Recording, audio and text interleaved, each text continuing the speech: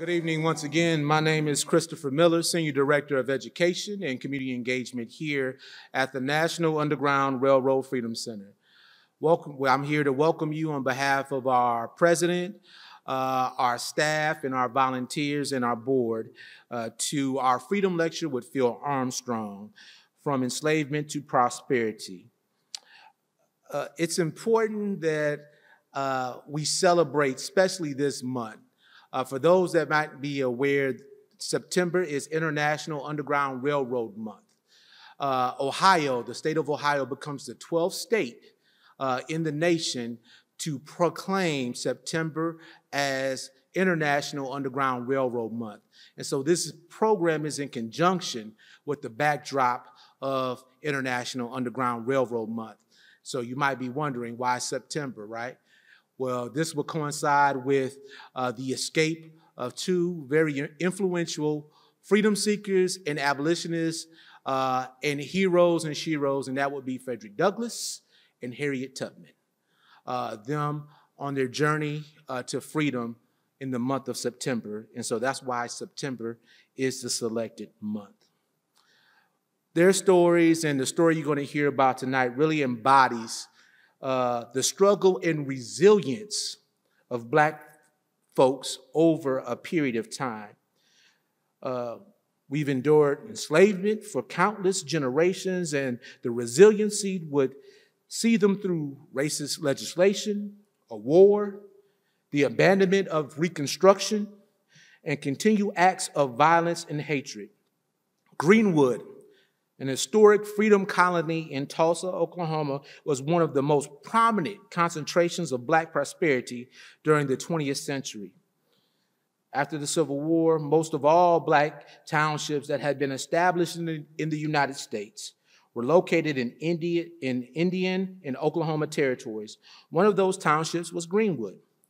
It was created in 1906, which is an outstanding year.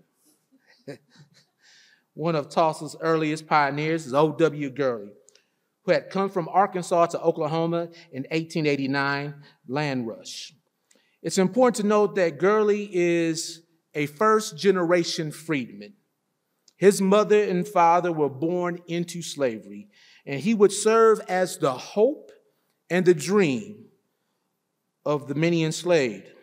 Just one generation from enslavement, one generation, his family and many others would move from enslavement to prosperity. When the Oklahoma Territory achieved statehood in 1907, segregationists, led by white supremacists, passed laws to criminalize many racial laws, including interracial marriage, and prohibited Blacks from obtaining high-wage jobs.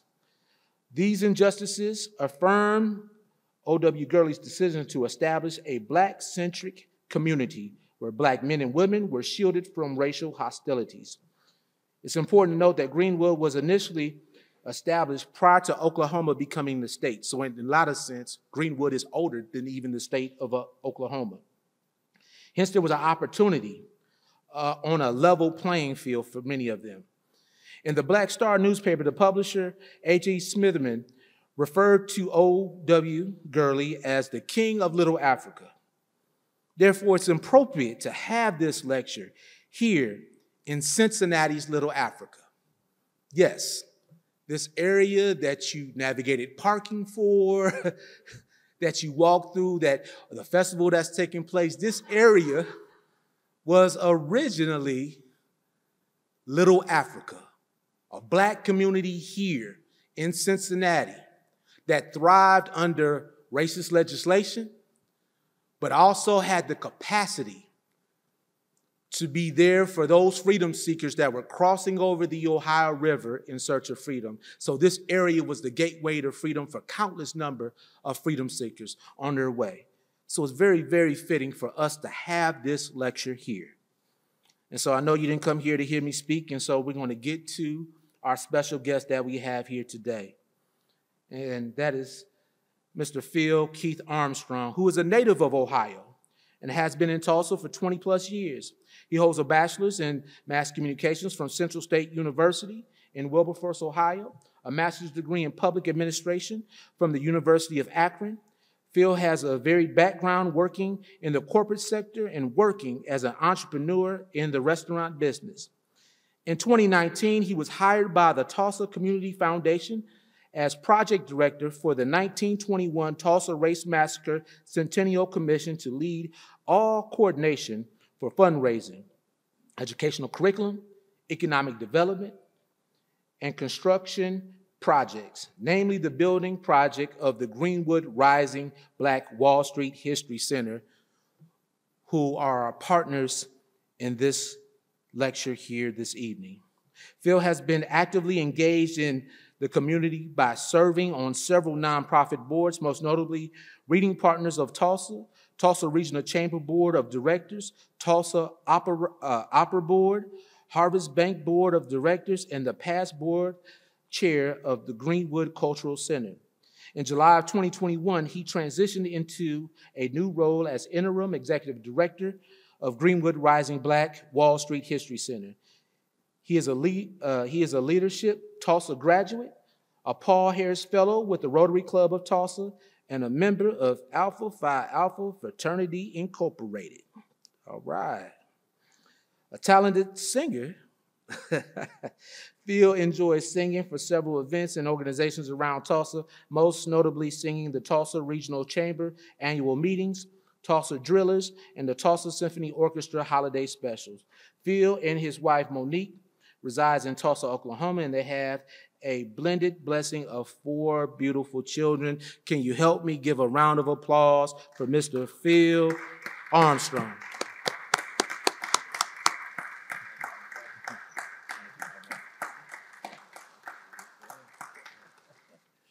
All right. Oh, you okay? You okay? All right. Good evening, everybody. I say again, good evening. It's a pleasure to be back home. This is home for me, as Mr. Christopher Miller did point out, and it is always a wonderful opportunity to not only come home and see family and come back to where I received, as they say, cut my teeth and grew up in a very small town, as I'll talk about here in a moment, but it's a pleasure to come back and be able to be a contributing member of this history and to go around the country to talk about what has been encapsulating in my life in the last 5 years, and actually longer than that. Before I really get into that, I want to thank and acknowledge the Board of Directors for the Freedom Center, the Executive Director, and also Christopher Miller, who actually traveled out to Tulsa about 2 months ago. They returned the favor to us. When we were traveling around the United States and looking at other institutions who were doing this work before we decided to build and lay the foundation and start building Greenwood Rising and what it would look like. We went around the country to see who's already doing this. Of course, the Lorraine Hotel and what that stands for. We went to even to New York and visited the 9/11 Museum. Our curator and who was chair of our education department at the time for the Centennial Commission, Hannibal B. Johnson. You'll hear more about him in the program. And myself, my sons, and my mother, we actually came here and spent an entire day looking at not only the physical structure, but how you laid out your exhibits, the story of the Underground Railroad, and in just how you do your programming. So a lot of what we are doing now in our first year and then going into our second year is based off of some of the examples that we saw here. So please don't think this is just history here. Your thumbprint is on Greenwood because we got our ideas from you. Our most prominent spot that we spent time in would be the Legacy Museum and the National Center for Peace and Justice in Montgomery, Alabama. The incredibly valiant work that Brian Stevenson is doing. If you haven't been there, I strongly encourage you, next to Greenwood Rising and next to the Underground Railroad Freedom Center, before you leave this earth, you ought to make that place your bucket list. The nickname is also known as the Lynching Museum, but the Legacy Museum is incredibly evocative, emotionally stirring, and it's educational, all wrapped up into one. It is the legacy of African-American people from slavery to mass incarceration. And that was the museum that made us stand back and say, this is how you tell a story. How do you tell a story of tragedy, of triumph, and do it in such a way that people want to come from all over the world? And so that's how we partnered up. You can see their logo on the left of the bottom screen, Local Projects. Local Projects was the lead design firm. They actually designed the exhibits for the 9/11 Museum. And they've done museums all over the world, but one of their crown jewels was the Legacy Museum in Montgomery. And when we visited there and went back to Tulsa, there were so many elements of what they did there that we said we had to bring to Tulsa. So these institutions are connected. And we look at each other, we talk to each other, we do this work. So it's great to be able to, after our first year, to come back here as one of our stomping grounds of where we got our inspiration to do what we're doing in Tulsa. So I just wanted to give kudos while there and while we're here, and to be able to provide that context. Also, I'm not here by myself. Thank God that I have my wife with me, and she is a native of Tulsa. She is, I would say, a direct descendant of what we call the Black Wall Street spirit, because she grew up in that era, in that area, and her family and lineage.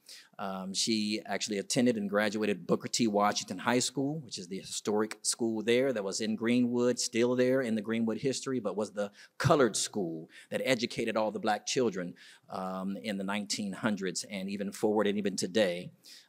So she graduated there. She went on and went the HBCU track and went to Langston University, HBCU in Langston, Oklahoma. You'll hear more about that in the program. And she went and got her master's from HBCU, Howard University. And she is bad all by herself. And so I would like for my wife, Monique, to stand so you all can see her. I appreciate her being with me tonight.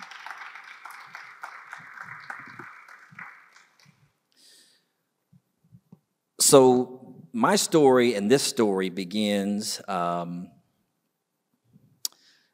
with a man by the name of William Stevens Pleasant. William Stevens Pleasant was my great-great-grandfather, and he was born a slave. And in Hazelhurst, Mississippi, where there was a large contingent of Mississippi Choctaw and African Americans that intermingled and crossed each other in terms of bloodline lineage, he created, with a full Choctaw, Mississippi Indian woman, Native American woman, my grandfather and great-grandfather, and the lineage of my great-great-grandfather from Mississippi. He was the first pastor of a church that was built for freed slaves in Hazelhurst, Mississippi. And that's where my story begins in terms of understanding and knowing history. That passed on down to my mother. He ended up having to move to Bidwell, Ohio, and where my mother was born and raised, where I was born and raised. Bidwell, Ohio, in Gallia County, Ohio, is home to some of the most oldest black communities that are gone from us now, but all along the Ohio River, just like Cincinnati, if you could get across the Ohio River, and when your feet touch the banks of Ohio, when West Virginia was still a slave state and was Virginia, you could escape and you could land on free ground. And I like to remind us in 2022, as my mother and grandfather would say, remember from whence you've come. And that this beautiful river that we see at one point in time, before there were dams and it was so deep and wide, there were sections of the Ohio River that you could swim across and walk across. And the thousands of African Americans that if they could just get to Ohio and then not just rest, but as we know, there were slavers that would come into Ohio to try to find freed slaves and take them back. And so you have these areas like Black Fork, Ohio, and Portsmouth, Ohio, and places like Bidwell, where black people would get way out in the woods, way out in the country, and have communities and hide out. And there's a rich, vibrant history of Black communities all over the state of Ohio. And you're just now starting to scratch the surface to that. That's my lineage. And actually tomorrow, I will be speaking at the annual Emancipation Celebration in Gallipolis, Ohio. It is the longest running celebration of the signing of the Emancipation Proclamation in the United States of America. They have been doing it consecutively since 1863. The 159th annual celebration in Gallipolis, Ohio, Saturday and Sunday, every third weekend of September. And so we were taught this as a kid, and my mother instilled this in me. I went on and ended up getting a scholarship to attend Central State University. And as a sophomore in 1991, I knew nothing about Oklahoma other than what you would see on a map. And my college professor, Dr. Edwin Clay, in the spring of 1991, begins to teach his students about the amazing lives that Black people were once able to live in the Oklahoma Territory that nobody knows about. That during the Reconstruction era and post-1863, post-1865, Indian country, the vernacular that would have been spoken is, if you Black and you can get to Oklahoma, you can live the life of a free man. A Black man can own land legally like nowhere else in the United States at that time. A Black man could own his own property, create his own industry, have businesses, have communities of people that look like him, and be free from persecution from the South. How many of y'all heard that in your history books when you were going through school?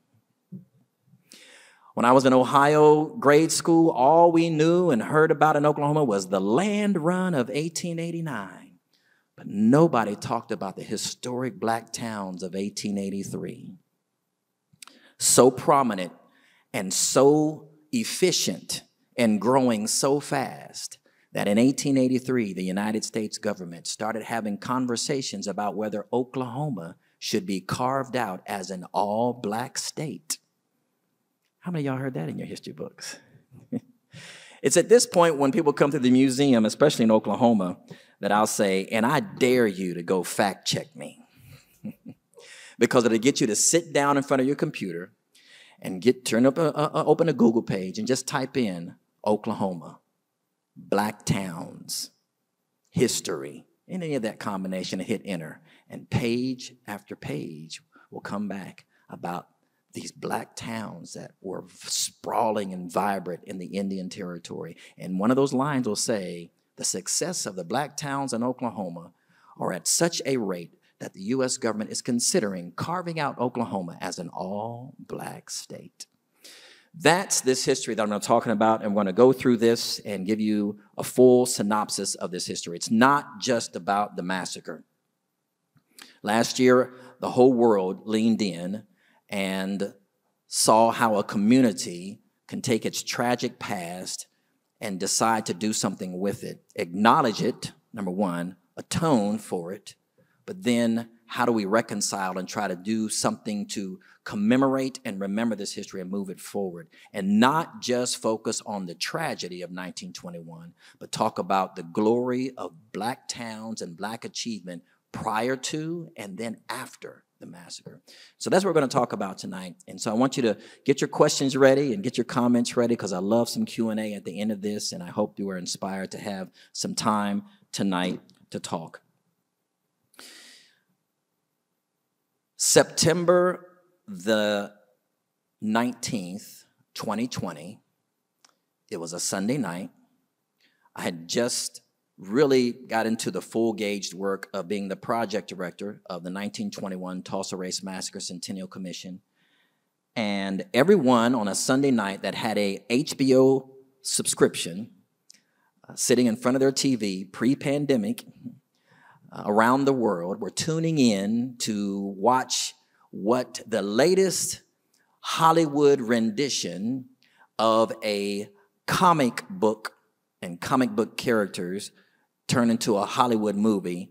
They were ready to see what HBO was going to do with Watchmen. Very few people understood that Watchmen was a comic book that was really popular in the mid-'80s, 1980s, and it focused on characters that had superpowers that could go back into history to correct and address wrongs and try to repair the damage that had been done in some of the most horrific and darkened moments of history. So what was HBO Watchmen going to do with this history? And people all over the world watched. And the first 3 minutes and 35 seconds of a sequence shocked the world and elevated our history of what we were already doing for about 3 or 4 years into the process. And it really blew the lid off of what in the world happened in Tulsa, Oklahoma back in 1921. And that's how we'll start our program tonight.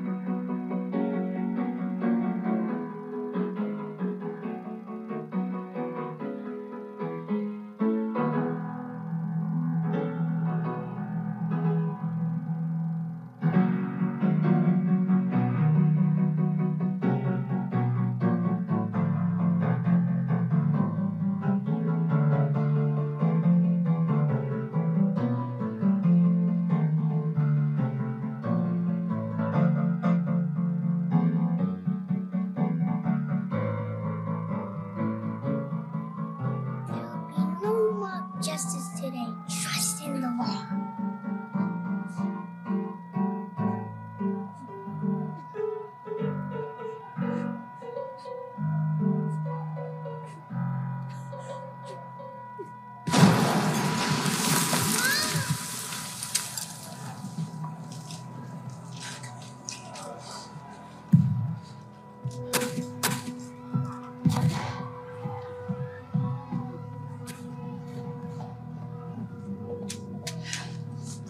Time to go.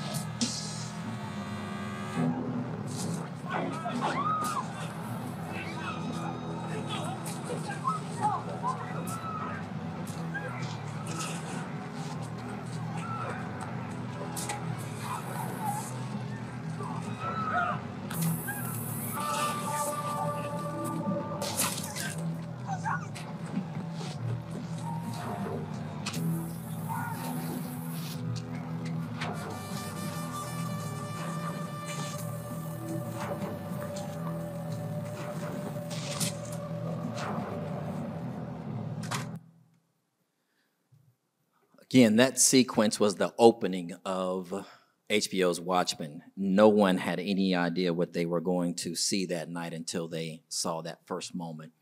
That was September the 20th, 2019, September 21st, and for the next 3 or 4 weeks after that, myself and several members of the commission, every single day I was fielding phone call after phone call, interview after interview, and it was news, media, publications, organizations all over the country, and it ran the gamut from CNN to MSNBC to Fox News to New York Times to Forbes magazine to the BBC, and it was interview after interview, and they would all say the same things.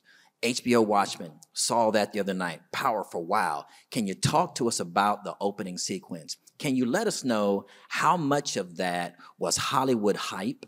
Like the planes flying over and all that stuff. What was real and what was not? Because it was just so, wow, powerful.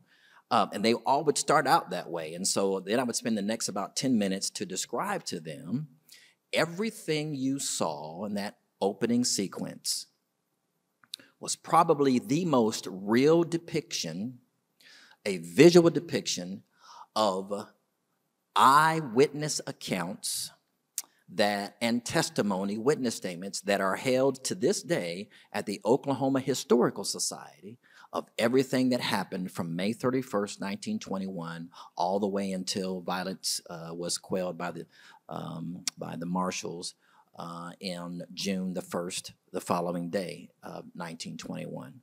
And planes flying over, bullets dropping incendiary devices and burning homes to the ground, the shooting, everything that you saw was the most real depiction of what it must have been like in that moment. So then the second question, okay, if all this really happened as you say, how come nobody knows about it? And then it would be, that's why we're doing the work that we're doing. And we've been doing it since 2015. You all just now showed up. This HBO Watchmen was, and of course other ones came out, Lovecraft, but HBO Watchmen was the first to really take the history and really say, we're going to show people what it must have looked like and what it must have been like. And that's where that came out. There's a lot of homages they do, just an honor of the history that people were not aware of, and I'll address those real quickly. The opening black and white silence film was an homage to Bass Reeves. And many people were awakened to the fact that Bass Reeves was the most successful U.S. deputy marshal that ever lived, a black man that patrolled the Oklahoma and Arkansas territory from the 1880s all the way up to his death in 1913. He's buried in Muskogee, Oklahoma. There is a huge 20-foot tall statue to him, dedicated to him, that's in Arkansas, where he came from. He could speak fluent Muskogee Creek, Seminole, and Cherokee, which made him so such a great adjudicator, if you will, of justice as a deputy marshal in the territories of Oklahoma and Arkansas. He brought over 3,000 felons to justice. In all of that time, he only had to shoot 16, kill 16 in defense. And he was known for being really crafty. He would dress up in disguises and infiltrate gangs to get after the person he's looking for and disguise himself. Bass Reeves is the real life account of what some of us, we're about to show our age, some of us grew up watching The Lone Ranger. The Lone Ranger is a fictional character based on the real life of a black U.S. deputy marshal named Bass Reeves, hence the black mask that he wore on his face. And if you don't believe me, they actually have a museum outside of Missouri, the Bass Reeves Museum, to tell his story, the true story of Bass Reeves, the real Lone Ranger. Then you have the theater, the little boys playing and the mother's playing the piano. The theater represents the Dreamland Theater that was in Greenwood, Black Wall Street.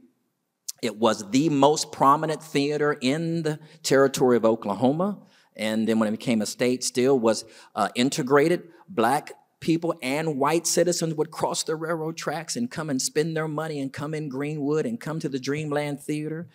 It was known for having the only theater with air conditioning, whatever air conditioning was back then. But it was a 5-star theater owned by Lula Williams, a black female who owned a candy store, who owned apartment buildings, and owned the Dreamland Theater. It was destroyed in 1921 and obviously never rebuilt again. But this rich history, I'd like to point out things that people would not recognize unless you know that story.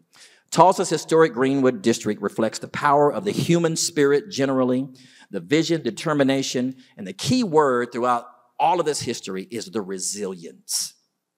The resilience of its oppressed and marginalized black citizens specifically. The history of Greenwood is really told, many books are out there, but the key book that I suggest to people if you really want to know about this history is this book by Hannibal B. Johnson. It was on the the bestseller list once again for nonfiction in 2021, but he wrote the book actually 20 years ago. And he actually serves on the founding board of directors of Greenwood Rising. He is the world's foremost authority on all history about Greenwood and the Oklahoma Territory and black towns. And he wrote this book, From Riot to Renaissance in Tulsa's Historic Greenwood District, Hannibal B. Johnson.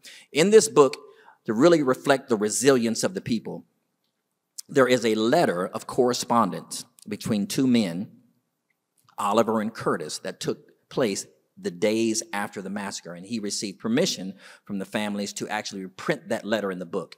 And I like to read that and have that here. I will read it to you. You can follow along silently. There in the second paragraph. Dear Oliver, I am, by our local newspaper, fully advised of the whole terrible tragedy there. Now that they have destroyed your homes, wrecked your schools, churches, and business places, and killed your people, I am sure that the Negroes will rapidly give up the town and move north. Enclosed, please find draft for $40 to purchase your ticket to Detroit. We'll be expecting you. Curtis. Key note here, the reason they were so confident they would move is because, we'll talk about it later, the summer of 1919. 1919 was a mass breakout of violence, mob violence against black towns all over America in a 6-month period of time. It's called the Red Summer of 1919. And over a dozen black communities were just destroyed because of the racial animosity and violence that occurred against those communities. Philadelphia, New York City, Baltimore, Maryland, Washington, D.C., Longview, Texas, Elaine, Arkansas, and they all happened in a short span of time. They would wipe them out, burn them out, destroy them, and the blacks would leave, which was what they wanted, and they'd move north. So that was the backdrop, and that's why he was so confident. I'm not sure you're probably going to do the same thing. They're going to give up the town. Here's $40 so you can get out of there. This was Oliver's response. Dear Curtis, how kind of you to volunteer your sympathetic assistance. It is just like you to be helpful to others in time of stress like this. True it is, we are facing a terrible situation. It is equally true that they have destroyed our homes, they have wrecked our schools, they have reduced our churches to ashes, and they have murdered our people, Curtis. But they have not touched our spirit. And while I speak only for myself, let it be said that I came here and built my fortune with that spirit. I shall reconstruct it here with that spirit, and I expect to live on and die here with it. Oliver. When we talk about the Black Wall Street spirit, that's the spirit of Greenwood. Here's Greenwood. What did it look like? Back in 1920, it was called Negro Tulsa.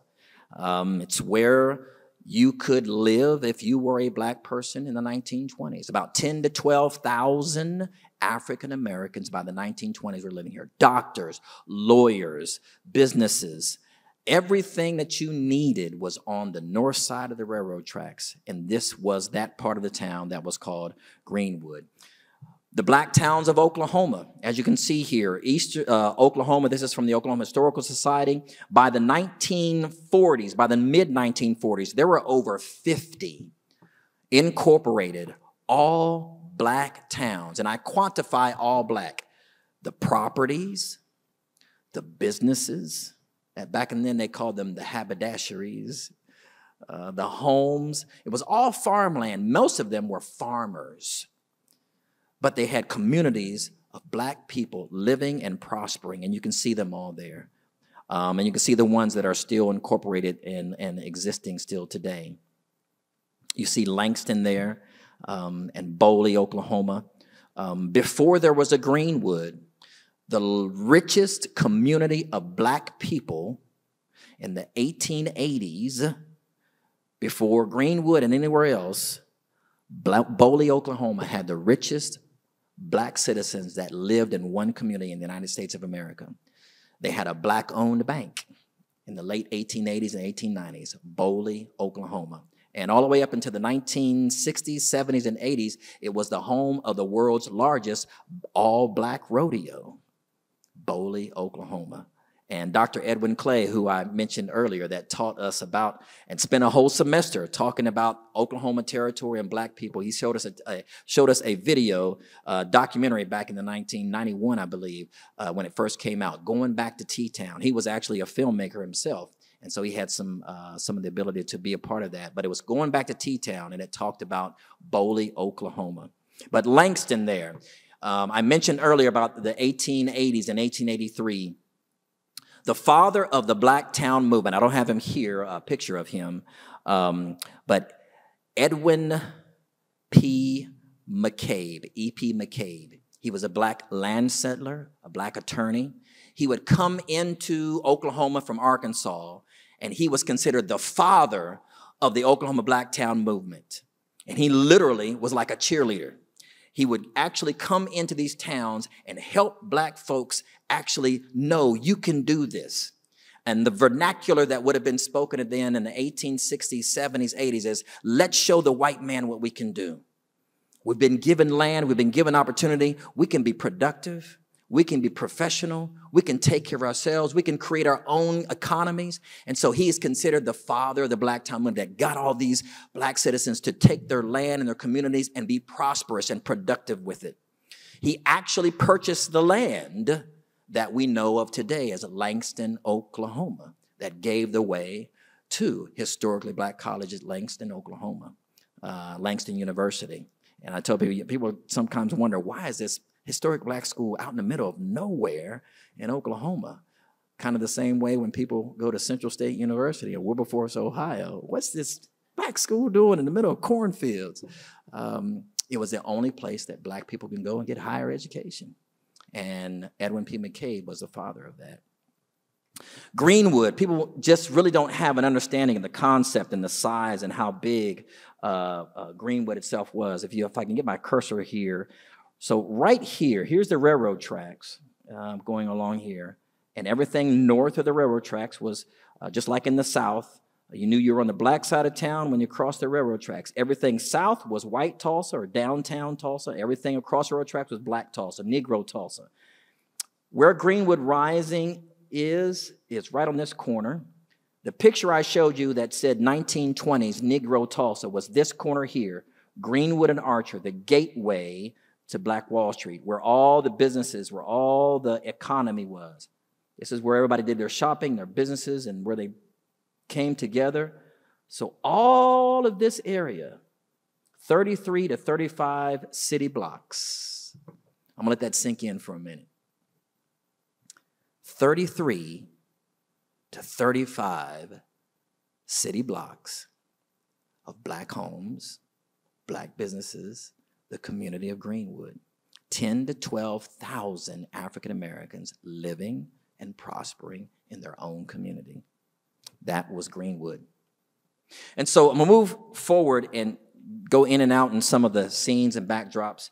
So how did this place, this prominent place, this wonderful place that O.W. Gurley purchased the first bit of land north of the railroad tracks in 1906, the first recorded recording of a black man buying some land and opening a business. He's called the father of Black Wall Street, O.W. Gurley, Ottawa Gurley. And that was 1906. Oklahoma didn't reach statehood till 1907. But in 1905, the term that we call Black Wall Street wasn't even referring to Greenwood, wasn't even referring to the Greenwood community that we say this is where Black Wall Street is. The term Black Wall Street was coined by Booker T. Washington, and when he visited Oklahoma in 1905. Just like many people, and the fame of what Oklahoma was for black people was getting out everywhere. By the 1880s, 1890s, all these black towns had some sort of newspaper, a pamphlet, some type of story, news, and they would send pamphlets across the country to other black communities. It was called Black Boosterism. They actually boosted black people moving to Oklahoma. You got to move to Oklahoma. We got it made here. We're living great lives here. We're free here. We can own land here. You got to come to Oklahoma. That's literally what they were doing. It was called Black Boosterism, and it reached communities all over the country. That was the reason for the second sprawling of black citizens coming into Oklahoma. And I hope somebody asks me a question during Q&A, how did black people get to Oklahoma in the first place? So that's a hint. I'm hoping somebody asks that question. But they come as a result of the boosterism. And Booker T. Washington says, I want to go see this for myself. So he spends about 2 to 3 weeks and he travels to Oklahoma. And when he gets there, they take him from town to town to Upmulgee and Muskogee and Taft and Redbud and Boley and Tallahassee and Langston, on and on. And during his trip one day, after going from town to town and seeing everything in the town as black folks, I've never seen a place like this where everywhere I go, black people are owning things and doing their own stuff. And it is said that he stood and said, this is like living in Negro Wall Street. He's the first to coin that phrase, 1905. The 1960s, 1970s, we changed the phrase to Black Wall Street. But he wasn't even referring to what we see today as Greenwood. He was referring to the Oklahoma Territory. And the prospering black communities was to him like living in Negro Wall Street. So that's where that comes from. So what happened? How can the same place where black people are living free also become the exact same place where the most horrific outbreak of racial violence against a community in American soil take place? And there is what we call the arc of oppression. A white mob didn't just wake up on May 31st and say, we're going to go kill black people. There is a timeline that we follow and track in history as racial animosity, jealousy just begins to grow, and amorous against black citizens achieving one generation out of slavery. You got black people that are making $500 a day. You got citizens and people who are attuned to the growth of the Ku Klux Klan. Remember in 1915, we have the release of Birth of a Nation. And that's when you first historically hear words and phrases like, we need to take our country back. Anybody heard that in the last couple of years? It's nothing new. These are not new phrases. These are phrases that have been spoken by these groups all the way back and started in 1915. In fact, and this is not a political discussion. This is all about history. So please don't go to left or right or independent. Let's just talk about history. The phrase, make America great again, was first spoken in the mid-1900s. Because the concept was, if we let black people continue to have this country, it's going to take us down. And we've got to make sure we keep this country pure for those that believe that, and great. This is nothing new. The increase in resistance to black achievement goes in cycles and waves. Reconstruction era. The Ku Klux Klan stood on the south side of the railroad tracks of Tulsa, Oklahoma, And they could look across the railroad tracks, downtown, prospering, bustling Tulsa. They called it the new Emerald City. All this oil money, and we're building these beautiful Art Deco buildings. And right across the railroad tracks, we see black folks driving nice cars. You see black folks living in nicer homes than some of us, dressing up in suits every day, spending money, and it created, for some, this anger, this jealousy, and it just started fueling the mindset. And what brought black citizens came here to escape the South, to escape Jim Crow, to escape the Ku Klux Klan, to escape lynchings and come to this free territory where I can live free. So what happened? The land run of 1889. The land run of 1889 just basically says, in summary, you know what? Black folks, white folks, and Indians in Oklahoma are really getting rich off of this oil. You own land, you got oil in that land, and everybody was getting rich. There was an article published by the Philadelphian in 1913. The article is titled, "The Negro and the Oil." The first paragraph, the first sentence is, black men, white men, and Indians are being made into millionaires overnight these days in Oklahoma. That was 1913. 1989, the government says, you shouldn't be the only one getting this. We're going to let everybody come in here. Land run. Who responded? Thousands of segregationists from the South. So imagine their shock to travel and come to an area and they see black people owning their land and black people living, they think they're living equal with the white man. This was something that they were not attuned to. And so the first thing that happens is it starts making its ways into the way into the laws of the land. And once you get it ingested in the laws, you can disenfranchise individuals. 1907, Oklahoma becomes a state, achieves statehood. The first act, the first law that was put in action in the state of Oklahoma, December the 8th, 1907, Jim Crow. You can go all the way back and say the first law that's put on the books. We're now a state. What's the first law that we should incorporate? Jim Crow. Now imagine the slap in the face that was for black folks who've been living in Oklahoma territory, in territory, 30, 40, 50, 60 years, and now we're a state. And legally, I can't go certain places now. Legally, I can't do certain things. Legally, if I can't prove that I have this land in my name and passed down to me, that land can be taken away from me. If I can't read, I can't vote. If you can't vote, then you can't pay taxes. If you can't pay taxes and vote, then we're going to take this land from you. And so it starts ingesting its ways into the laws of the land. That's where it begins. And there's a timeline that we show in Greenwood Rising Museum, a timeline that this racial animosity, we call it the down spiral of the Oklahoma Territory, starts going down this racial animosity in this scope. And it just grows and it just grows. I'm going to call out a few dates. We jump to 1911. There is a picture in a space here of the Arc of Oppression. I think it might be off to the side there. There's a picture of the lynching of Laura Nelson and her son. It is one of the most copied photographs on the history of lynching across college campuses in the United States. I don't have it shown here because of the graphic nature. I never know when there are certain age children in the audience. But it is shown there in that space, and it's Laura Nelson and her 14-year-old son, LD, and they're lynched. And many people who've seen that photograph, and it's been used many, many times, have no idea that that was taken May 25th, 1911 in Okemah, Oklahoma.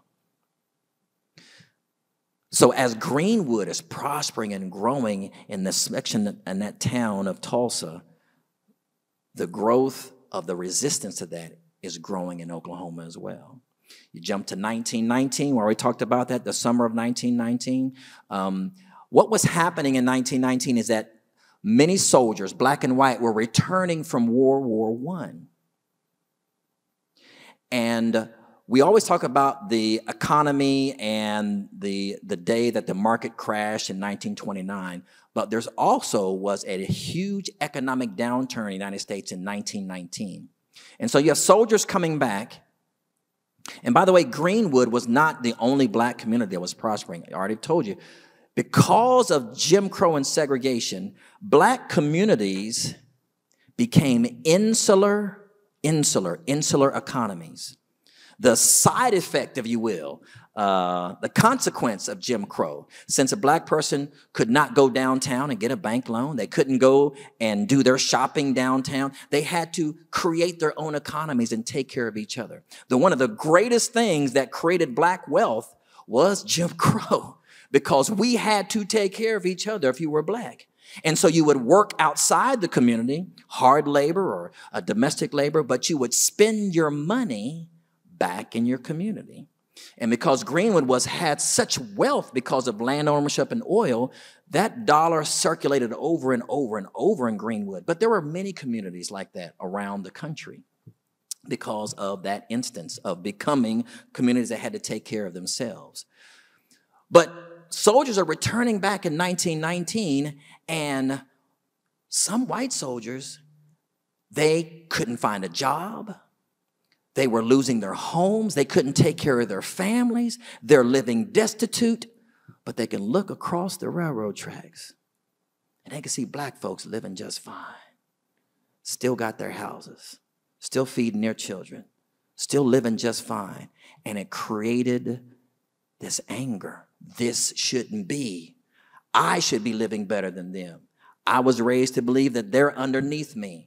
And it created that anger, and it built and it built and it built all over this country that led to 1919. So you get to 1921, and after all this violence is breaking around the United States, the crown jewel of black achievement is Greenwood of Oklahoma.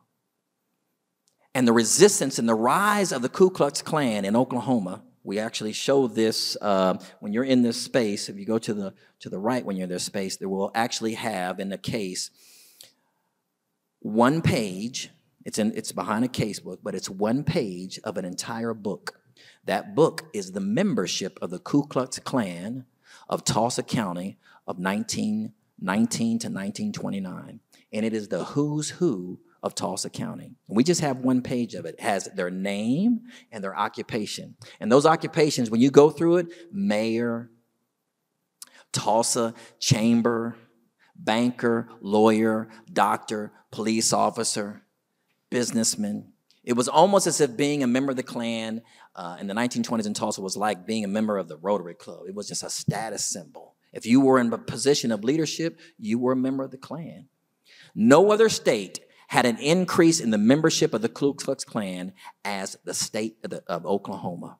From 19 to 1929, the largest growth in the membership of the Klan occurred in Oklahoma. So you have these two factions growing, this black achievement and this resistance to black achievement. And by 1921, Hannibal Johnson, the historian, describes the times and the racial climate in Tulsa like a powder keg of racial animosity. And all it needed was a striking of the match to set it ablaze. And so that striking of the match is what we refer to the 1921 Tulsa Race Massacre, when a young boy is accused in the Drexel building, falsely accused of attacking a white girl. This is the Drexel building. The Drexel building in Tulsa was the only building that had colored restrooms for black people who worked downtown. He was a shoe shine boy. If you were a domestic worker, there was only one place downtown, third floor of the Drexel building is where the black people would go use the restroom. He was a shoe shine boy. He went to use the restroom. He went to the third floor. And when he got back on the elevator, something happened where the elevator shifted. It did something where he lost his balance. To catch himself from falling over, he reaches out and suddenly grabs the arm of Sarah Page. Sarah Page was a 17-year-old white girl who she was employed as the elevator operator. He was a 19-year-old black boy. She screams.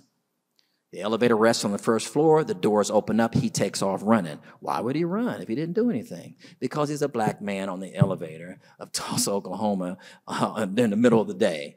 And this white girl screams. He took off running. The scream was heard by a merchant in the Renberg's grocery store. He comes across the street, and what he witnesses is this distraught young white girl in the elevator. And when he gets there, he sees a black man running away. Out of that situation, the Tulsa Tribune prints this front page paper on May 30th, 1921. Nab Negro for attacking girl in an elevator. I'm not making a mistake there. This happened on May 30th. This was printed at 3:15 p.m. on May 31st. Remember, the massacre started May 31st. So I know it's kind of hard to read, but the cursor here, this second paragraph, or this paragraph here and this fourth paragraph, I'm going to read those out to you. It says here, a few minutes later, he, being Dick Rowland, entered the elevator, she claimed, and attacked her, scratching her hands and face and tearing her clothes. Her screams brought a clerk from the Renberg store to her assistance, and the Negro fled. And then at the bottom of the paragraph, it says, tenants of the Drexel building said the girl is an orphan who works as an elevator operator to pay her way through business college. Everything that I just read to you was false. We know it was false because the Tulsa Police Department, after the days after the massacre, interviewed Sarah Page. They wanted to press charges. They had to justify the destruction and what took place. She would not corroborate anything that was written. Yes, I did scream. Yes, he did not scratch my face. He did not tear my clothes. This article was made to present as if he tried to rape this girl in the elevator. The last paragraph, tenants of the Drexel building, she's an orphan who's working her way through business school. She was living with her parents. She was not going to business school. You understand, yellow journalism. If anybody have ever been in a journalism major, you would know the history. In the early 1900s, there was something called yellow journalism. Yellow journalism, kind of like what we see kind of today when you watch cable news. Who can tell the most salacious story? What can you add to it to put your extra thoughts on it or how you feel? So you take the news and you add some color to it. This is nothing new, what we hear and see on cable news today. It started out as yellow journalism. So who can create a story around the news to get people to buy your paper? Yellow journalism. And this is what they did. And they described this in such a way that the dog whistle for those who were in the Klan, who's opened up their front page paper was this. A black man has tried to rape an innocent white girl on an elevator downtown Tulsa in broad daylight. What are you going to do about it? That's the dog whistle. That was printed at 3:15 p.m. on May 31st. Dick Rowland had already been arrested. They arrested him on the accusation. He was in the jail. By 4 p.m., a mob begins to form around the courthouse. By 9 p.m., the mob has grown to about 400, 500. What escalates it further is black people in Greenwood hear that there's going to be a lynching, and they're going to try to lynch that black boy, Dick Rowland. And the black men who served in World War I, who were unafraid, still had their guns, disciplined, said this is not going to happen on our watch. About 36 of them gathered together and marched downtown about 9:30 p.m., and it's dark, May 31st, and that enraged the crowd, those who were fueled by the Ku Klux Klan. Number one, you're not even supposed to be on this side of town. Number two, who do you think you are come marching down here with guns in your hand? What you going to do with them guns? This is the mindset that's going on. And it stoked the fire. And they came down, stood in front of the courthouse with their guns. They wanted him to get his due justice. He's not getting lynched today. We've seen what's happened in other communities in 1919. This is not going to happen in Tulsa today. We're going to protect him. The call goes out to white citizens. Black folks done gone crazy. They done came down here with guns, and the call went out. Get your guns and come on down to Tulsa. The crowd of the mob grows to about 1,000, almost 1,500. By 10:30 p.m., the emotions of the crowds get to a fevered pitch. One of the members of the mob, a white man, his last name was McQueen, decides to go up and try to take the gun away from one of the black men. His name was Johnny Cole. They wrestle and fight over the gun. And during that struggle to see who's going to get the gun discharges. That shot approximately went off at 10:30 p.m. And at that moment, more than one eyewitness account says at that moment, quote, all hell broke loose. The fighting, the shooting, the killing begins there. The black men retreat to Greenwood. The call goes out to even more white citizens. Black folks done gone crazy. They're killing white folks. And that's all they needed to say. About the mob increases to about 1,500 to 2,000 from about 10:30 to about 1 in the morning. At that moment, this is all, what I'm giving you is not philosophy. This is actually recorded history that's held at the Oklahoma Historical Society. And I have to say that for those who think the next part that I'm saying is just something made up. Over the next hour and a half, the Tulsa Police Department then deputizes the members of the mob. They're given guns, they're given ammunition, and they are deputized to go into Greenwood. They gather together, and at 1 a.m. in the morning, June 1, they march into Greenwood full of fury, rage, and anger, and they begin 18 to 20 hours of shooting on sight any black person who would step out their house, burning, looting, destroying an entire community that we refer to today as Greenwood. And by the next morning, the Oklahoma Guard, National Guard, was called in to quell the violence. That was at 11:21 a.m. the next morning. But by that time, Greenwood was basically burned to the ground. The planes were private planes because black citizens were fighting. They were fighting back. White citizens lost their lives as well. But what really turned the tide is when you are surrounded and capped off, you're only going to have so much ammunition to fight back.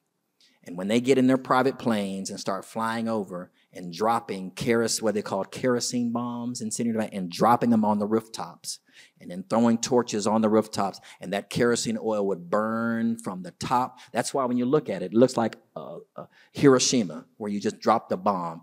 Every structure burned from the rooftop down. The police department gathers around. The fire department is around, but they don't go in to put out the fires. All they are told is keep the fires from crossing over into the white neighborhood, but let it burn to the ground.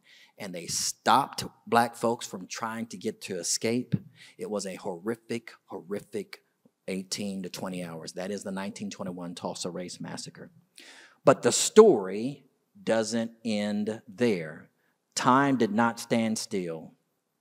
The real story of resilience is the fact that these black folks had a mindset of we shall not be moved. That's why Curtis said, I'm sending you $40. I know you want to give up the town. And black folks in Greenwood said, no, we ain't moving. About 4,000 escaped for their lives, never to return to Greenwood ever again. The 6,000 approximately that remained immediately by November of 1921, the Tulsa World has reports of black citizens beginning to rebuild their homes. And that is all without them being able to get any money from the city, from those who were perpetrated the violence. They could not file. They filed their insurance claims, but because it was labeled a riot, this was blamed on the black community. It was called a Negro uprising, a riot. That's why we don't call it the 1921 Tulsa Race Riot anymore. Because it was labeled a riot, it further perpetuated the harm, because then the insurance companies said in their fine print, we don't pay out for riots. A riot means you did this to yourself. You burned your community down. So none of these people were able to this day file and receive any financial remuneration for life insurance policies, business policies, because it was labeled a riot. Fast forward to summer of 2020. If there's anything that we learned from the summer of George Floyd and the riots that broke out, and even the different periods of time in American history when Martin Luther King said, the voice of the unheard is the riot. A riot, and here's the leading of why we changed the name, why the community said we're no longer going to refer to this as the riot. A riot is when people rise up in their own community out of frustration, out of anger, and they burn and destroy their own businesses and places in their community. Whether we like it or not, that's what a riot is. This was not a riot. An entirely different community came in and invaded another community and destroyed it and then went back home. There are a number of ghastly descriptors. We're talking about nomenclature, what you name something. This could have been named many different things. You could have named it a disaster.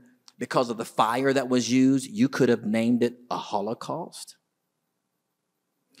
Because of the fact that they sent postcards around the country bragging about what they did, pictures of the flames and the destruction, and they hand wrote on the postcard saying, "Running the Negro out of Tulsa, June 1, 1921, and sent it all over the country. Because they were trying to run the Negro out of Tulsa, you can describe this as an ethnic cleansing or a massacre. But one thing you should never have called it was a riot. And so reparations is not always just about who's going to get a check for what they're due. Reparations is this: repairing past damages and making amends. So Tulsa got together and said, we're going to repair this. This is something easy. We're going to stop calling this a riot because it wasn't a riot. And that's why the big name change, 1921 Tulsa Race Massacre. But they rebuilt their community. By the 1940s, Greenwood gets its second stride.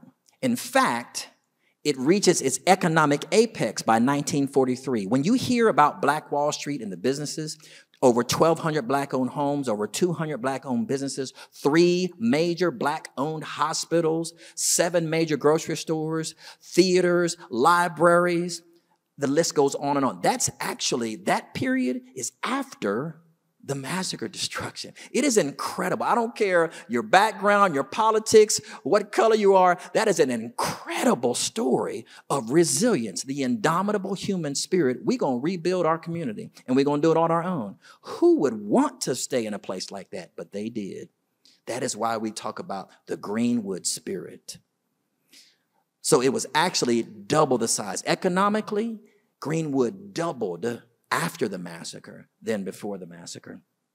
And so this space, basically coming to the end of my presentation, is what do we do with this history today? Number one, we don't just wallow in the horror of 1921. We talk about what we've talked about tonight, how incredible the Oklahoma Territory was. This is American history, incredible Black history, American history that we talk about, need to teach more. We talk about the destruction, we talk about Greenwood, but we talk about how they rebuilt their community and brought it back. And then we talk about the second destruction. Well, what happened? What happens when you build a highway right through the middle of the heart of a Black community? The interstate highway programs of the 1960s, the use of eminent domain to destroy Black communities. Eminent domain hasn't always been used for these purposes, but we know without a doubt, it just wasn't coincidence that from 1967 all the way to 1977, 1978, everywhere the interstate highway went through large urban areas, isn't it interesting how it always went through the Black community? So it wasn't by mistake. It was a design.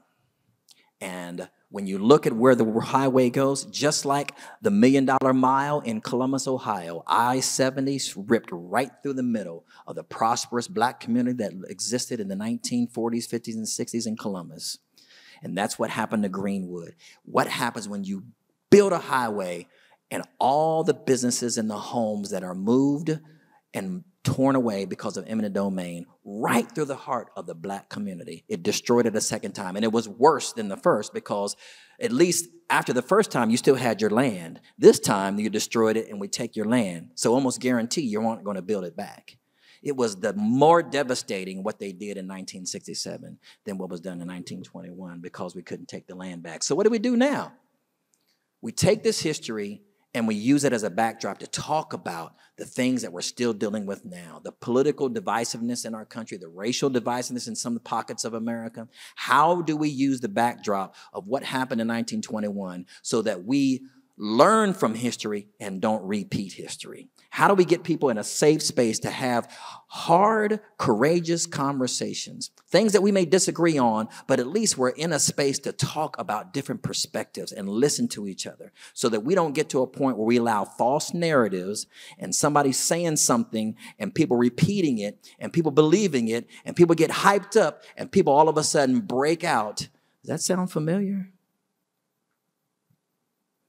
Again, not talking about politics, just talking about the nature of human nature. January 6th, I received more phone calls and emails from historians that simply said, oh my gosh, we are watching what probably took place 100 years ago in 1921. When you unleash rage based on false narratives. And people believing a false narrative and get to a point, if we don't do something, you got to do something. We got to get these, they're trying to kill us. Let's go over there. That's what happened in 1921. And that's what we saw on January 6th. What Greenwood Rising says is, hey, America, we've been here before.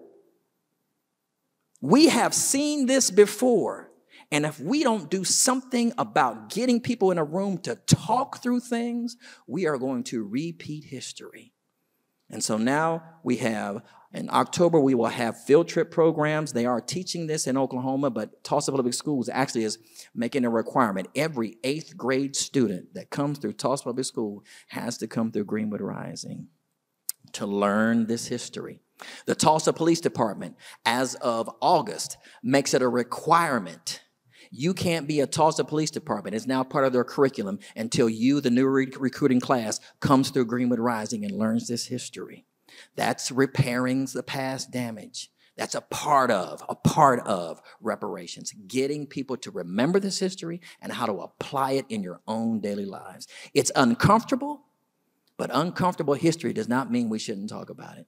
And in the words of Hannibal Johnson, if you're able to teach about what white supremacy did in 1921, or what white supremacy did with Adolf Hitler and the Jewish Holocaust, if you can do it and teach it and somebody's not comfortable, you're not teaching it correctly. It's not supposed to be comfortable. In fact, if you can listen to this and be comfortable, that is scary. It is supposed to make us wake up and say, man's inhumanity to man, we do not want to go back there again. And the only way you do that is you talk about it and you teach the history. Because a group of people, as Martin Luther King said, who forget their history are destined to repeat it. I'm going to show you a couple of videos. This is a little teaser, I call it, not for if you come to Greenwood Rising and travel to Tulsa, Oklahoma, but when you decide one day to come, this is a little bit of what you may see.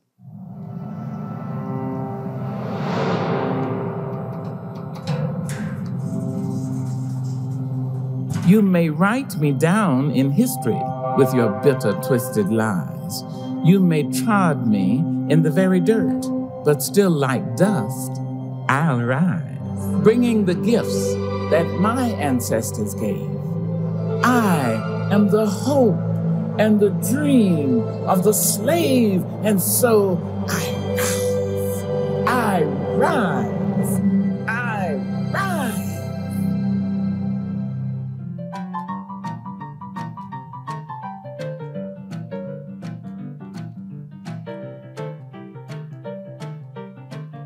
You are living in it now, Jerome. This is our promised land. We could buy us a seat at the table. That's what you think. Won't be long now.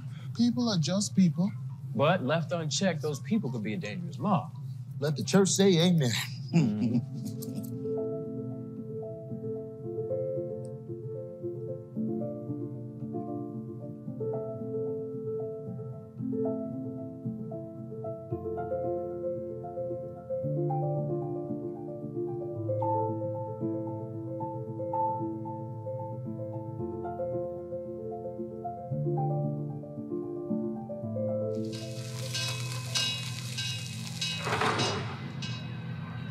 He was begging, please, don't set my house on fire.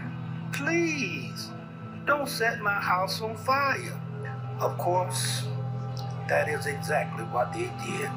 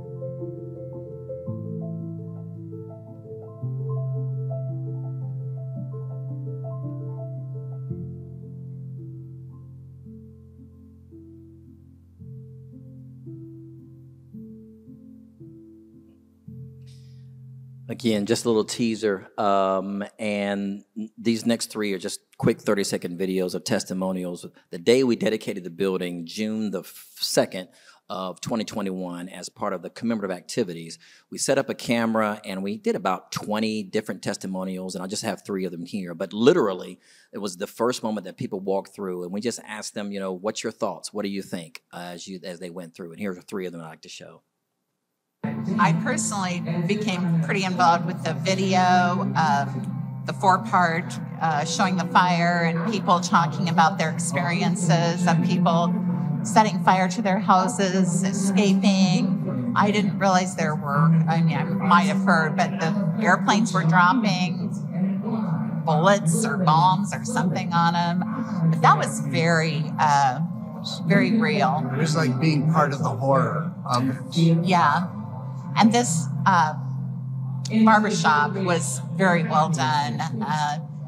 Hearing the barbers talk about the American dream and how everything was going to be good, and you know, and it didn't happen, and that was hard.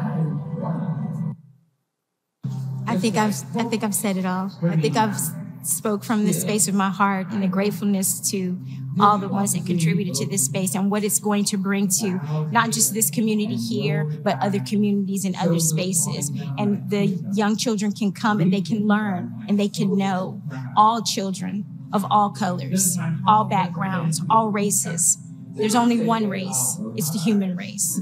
And if we come here and we come together, then we will all be great. That's it.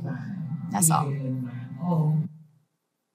This space. I will say this, being a native of Tulsa, if you haven't been to the African American Museum in Washington, D.C. for an African American, and any American, but especially for an African American, it is a must. This, to me, in my personal opinion, is the second most important museum in the history of the United States when it comes to African American history, period.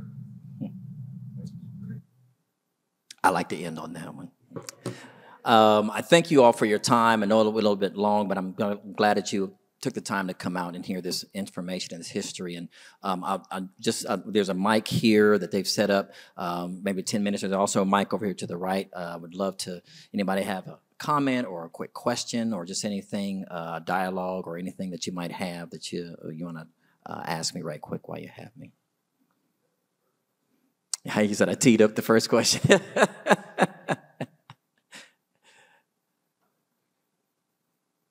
How you doing? Good. Labels are important, I think, and especially with dealing with African American history. I was waiting for you to say the two magic words, but you held out and then you finally said them: ethnic cleansing. Why can't we call what happened in the Nadir through the 40s ethnic cleansing? I served in the military. I was in the Balkans. I saw what it looks like. No different here. So why can't we use those international terms to get some type of liability, maybe some consequences? Yeah. Actually, it's a very excellent question and also excellent statement. Those are discussions that actually are quite literally are taking place in the country as it relates to, for example, certain communities that are doing reparations and reparative work in different communities around the country. The progression of having these discussions is happening. Having an official branding of that, I mean, I'm open to that. Getting everyone to be on the same consensus, is that's what we'll call it. That's, of course, the challenge. The fact that people are even recognizing what ethnic cleansing means and the different apparatus that were utilized, knowing or unknowing, and what it did and the effect of them. It's just, for example, now that we look back on integration, you know, I'm an integrationist. I went to school with black children and white children. I'm glad that I did. But one of the most destructive things that happened to black communities was integration.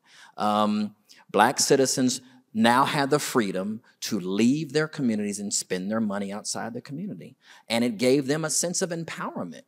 We look back on it and say, you took money out of your black community and businesses failed because you no longer lived and shopped in that community.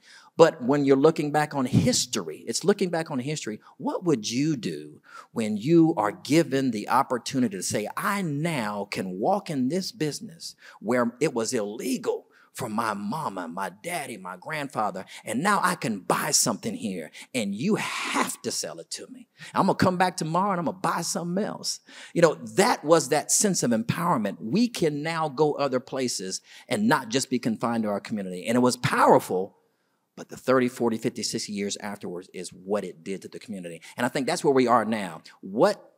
How do we review things that we have covered up under politics or covered up and just not saying that was a frame of ethnic cleansing? I think those conversations happen. When you look at Illinois and what they did for the citizens there, $25,000 that goes towards them being able to buy their homes and home equity for their homes. What's going on the West Coast and where the family finally got the city to pay them for the land that was taken from them. What's going on in New York City with the park, that sections of that park, that beautiful park was owned by black people, and now it's like, it was taken from them. Now, was it your fault? Was it my fault? Were we there? No. But guess what? We are stewards of what has been passed down to us. We may not have a legal obligation, but do we have a moral obligation? Are we in position to repair some of the damages that were done? And my answer to that is yes. So we continue to have those type of dialogue and those questions on nomenclature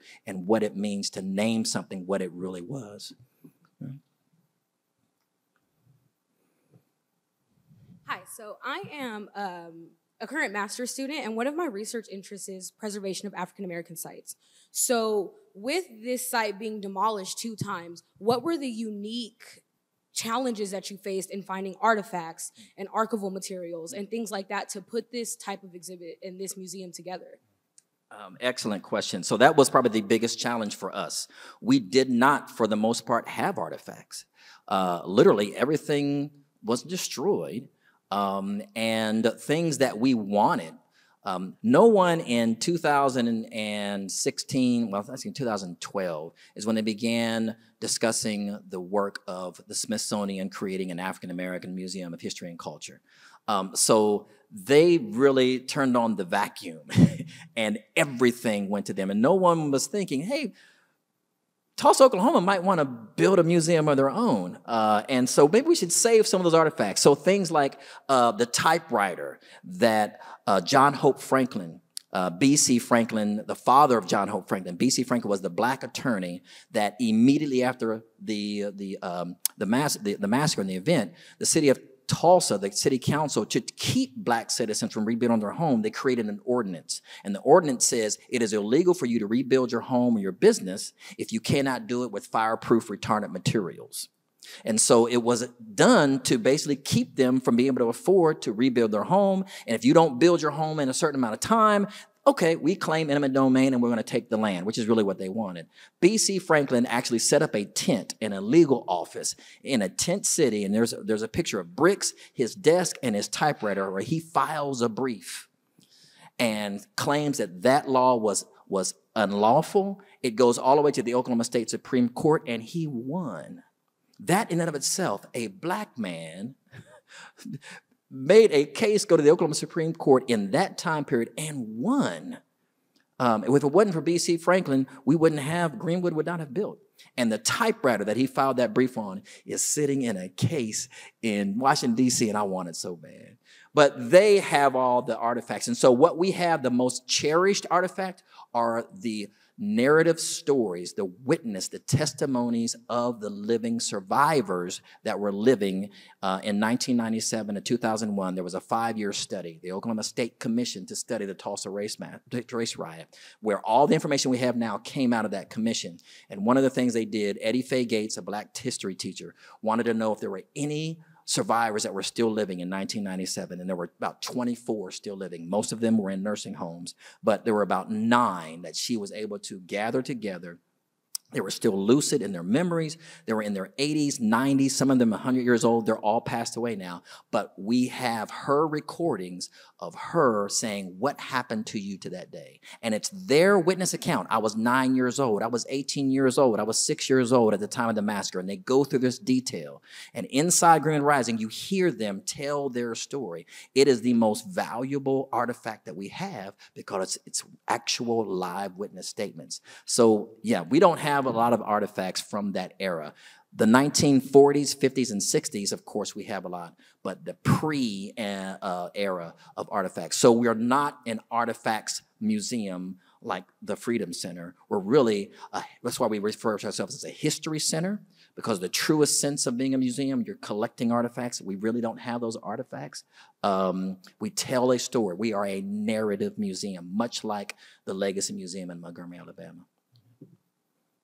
I think we got time for one more. Yeah, just time for one more question. So, well, first, thank you for coming out and sharing this story. I think it's very important.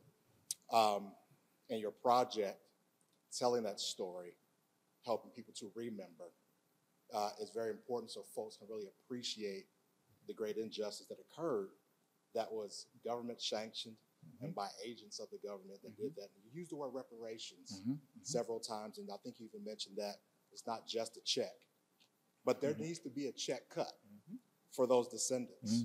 So can you speak to if your project is engaged in that work or if there's other folks in the Tulsa community working on that, what's currently happening? 100% concur and agree with you.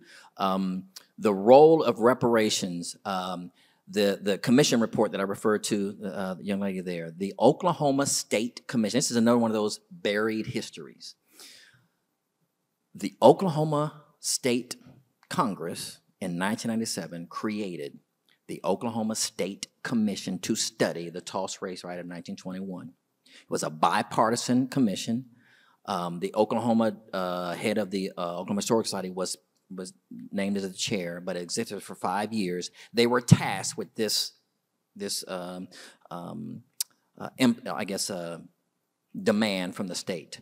Fact find. Go find the truth about what happened, do your research, and then return your research with suggestions, recommendations of what the state should do. taxpayer dollars. 5-year study, 200-page paper. It is one of the, and it's actually, by the way, it is free for download. You can actually go Oklahoma Historical Society, Oklahoma State Commission, or Race Riot Report, and you can actually download it. It's 200 pages, very exhaustive, excellently done. And it came back with recommendation number 1. Direct cash reparations are deserving of the direct descendants and families of the massacre. This is in 1997. Memorials should be built so that people never forget this. This is where we are now, but I'll get back to that. Number 3, educational scholarships should be set up so that students and direct descendant children from this era should never have to pay to go to school in Oklahoma. Number 4, economic development fund be set up to rebuild and economically reinvest into the business area of Greenwood. That was 21 years ago. And to this day, not one piece of public policy legislation has been done to certify the report, because this is something that people don't know about, and it's quiet. What Greenwood Rising Museum does is create this world-class history center that brings the world in. It might be difficult for me to get you to read a 200-page paper, but you'll walk through a museum. And once I capture your heart and you see this story and you immersively understand it, man, there's a paper on this. Then people want to go read the paper. And then the pressure, the worldwide pressure on Tulsa now is overwhelming. The last year and a half, the city itself has created oversight committees and commissions because the vast majority of the land that's was Greenwood is owned by the city of Tulsa, that they were able to grab in the 60s, 70s, and 80s after eminent domain. And now they have created all African-American oversight committees as they are redeveloping. How do we redevelop a place called the Evans Fin Tube site? How do we redevelop master plan redevelopment community to create an opportunity for increased Black home ownership, increased Black owning of property, increasing Black businesses, and they're putting the city resources behind it, and development work is being done. Now, this is the thing about this is the hardest work, and it's the longest work.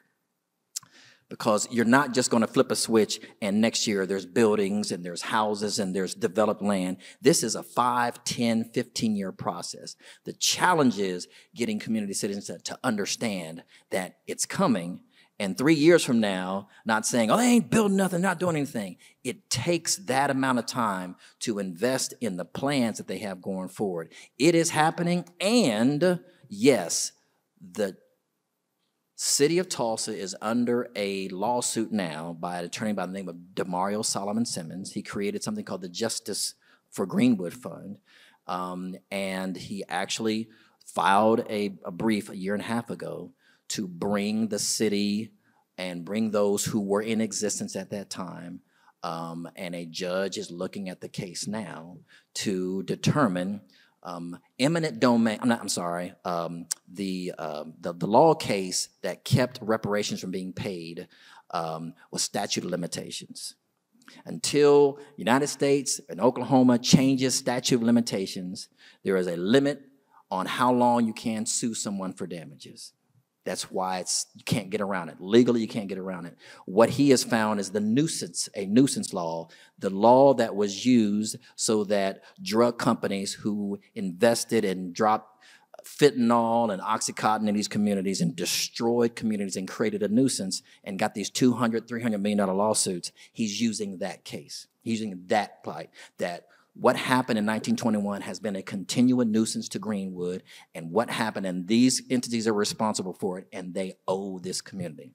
We don't know what's going to happen in that lawsuit, but that's where the lawsuit is in terms of what financially those that were responsible have possibly to pay this community. So, can we give Phil a round of applause, please?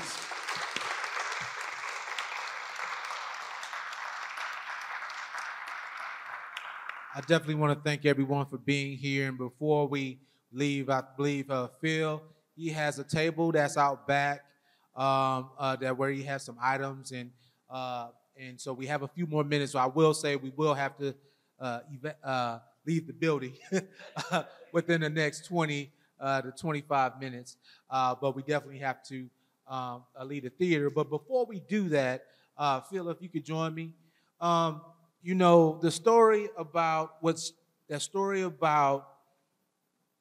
the community of Greenwood is very similar to what occurred here in the state of Ohio. You talked about the first pieces of legislation. The first piece of Ohio legislature were the Black Codes of 1804. And so we live in a community and society now where we're tired of talking about race. But the stories, the truth, and history shows that we've always made race a priority through policy, through legislation, and we can't escape it. So we must do the work, and I appreciate the work that you are doing. If you don't know, I think somebody was about to applaud. Absolutely. So we have a wonderful, thriving art community here in Cincinnati, and we have one of our brilliant artists that is here with us. His name is Brandon Hawkins, and we want to provide something to you to take back down to Greenwood. It's up to you. It would be great if you could have it somewhere on your site or whatever to do what you're choosing. But Brandon, if you could come up and join us and share a few words as well.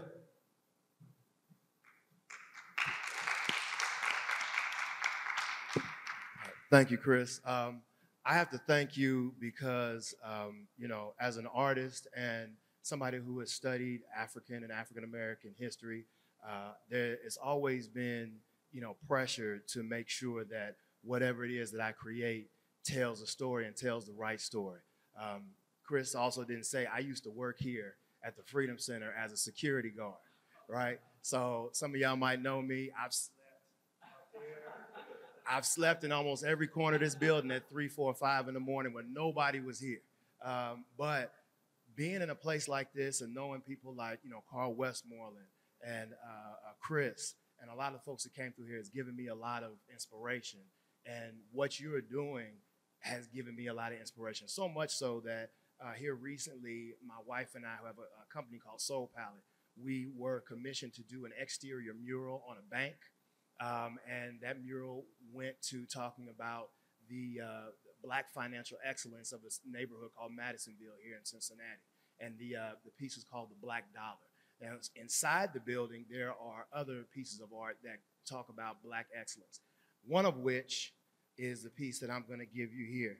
And this is called Rise, Greenwood, Rise. So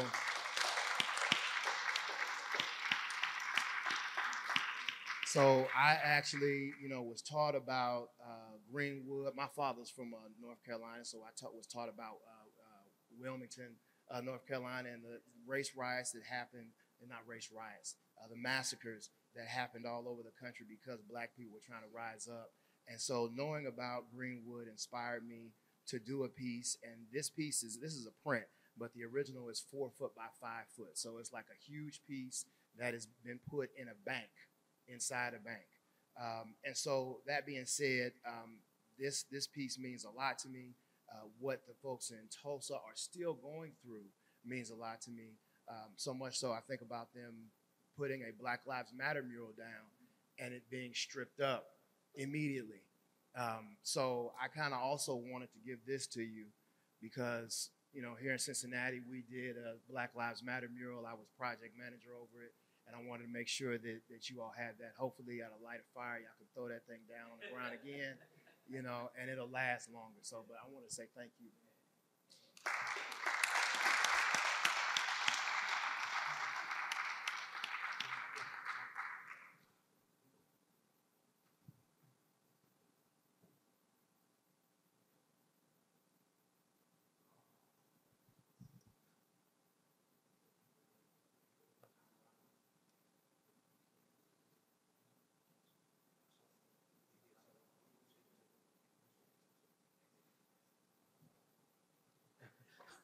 Thank you, Brandon. Appreciate you.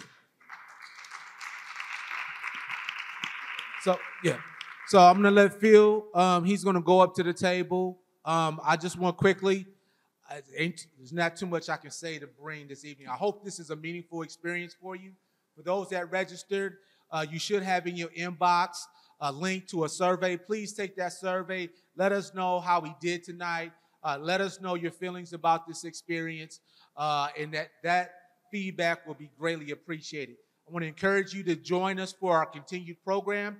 Visit freedomcenter.org for information about upcoming programs as we continue to bring meaningful, crucial programming to our community, to bring national leaders, thought perspectives from in the city and outside of the city. Thank you once again for spending your time with us. Be blessed. Thank you.